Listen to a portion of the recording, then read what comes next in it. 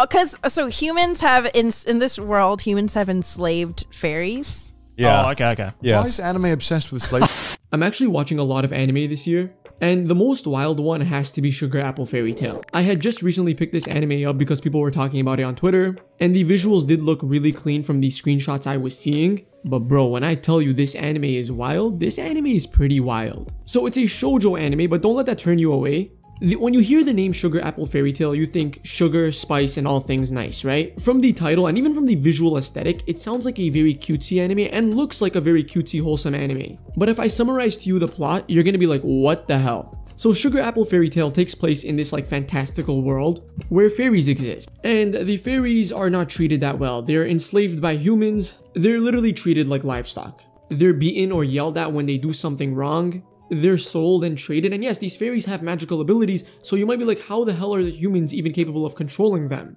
It's because of their wings.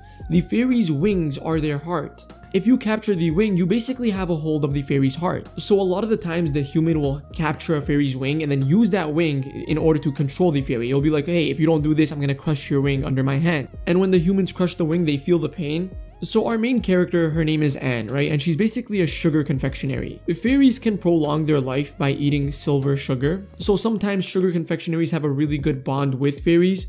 Anyways, Anne is on a journey to become a sugar artisan. And on her journey, she actually has to travel to the kingdom. So she needs a warrior fairy to help her get there. Now the thing is, Anne isn't like most people in this world. She actually cares for fairies. A lot of sugar artisans do. Her mother taught her from a young age about the importance of fairies. Anyways, so Anne ends up meeting a fairy by the name of Shal, who is a warrior class fairy. He's being sold and traded, so she ends up buying him even though she doesn't want to. While you're watching this anime, the aesthetic is very cutesy, however, there's a lot of gore present within this anime. There are a couple of gory scenes, like Shal literally will attack people, and it's weird because the setting and the aesthetic don't match what's happening on screen. But honestly, I've been engaged with this anime. I think the story is pretty interesting, and I think the world itself is very engaging. Learning about fairies, learning about their situations, learning how fairies spawn into this world. There's a lot of different kinds of fairies. There is a weird age gap between the main male character and the main female character, and I'm not sure if he's like in love with her or if he's just like, you know, trying to protect her like a father figure.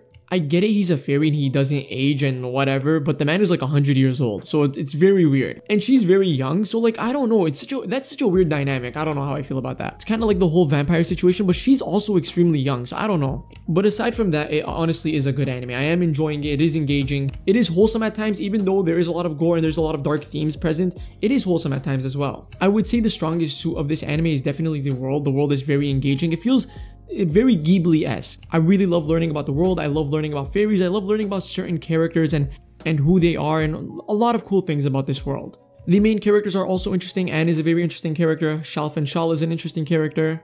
Overall, it's definitely an anime that's worth checking out, even though it is extremely wild. This is actually my second ever shoujo anime. I'm currently watching 3 right now, okay? I finished Yona of the Dawn, then I picked up Sugar Apple Fairy Tale, and now I'm watching the Snow White with the red hair. Because I was going through my anime list, and I seen that I watch a lot of seinen and a lot of shonen, and I've even watched a couple of josei, but I've never seen any shoujo. So I was kind of interested. I'm like, you know what? I'll pick it up. Let me see what it's about. I definitely do see there's a lot of potential for this series. It could definitely get a lot darker with a lot more themes present. So far, I think it's really good, and I think there's more potential for it to grow on me. I saw Giga talking about it on Trash Taste as well. That's kind of another reason I decided to pick it up. It's definitely not an anime that's for everyone, but if you do get into it and you do enjoy it, you'll probably stick around.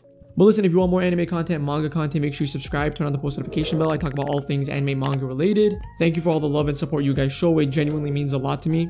Tomorrow, I'll probably upload a One Piece video. Depends on how the day is. Anyways, I'll see you guys next time. Peace out, everyone. Please hit that subscribe button. It's literally free and you don't lose nothing. It just helps out the channel a lot. Peace out.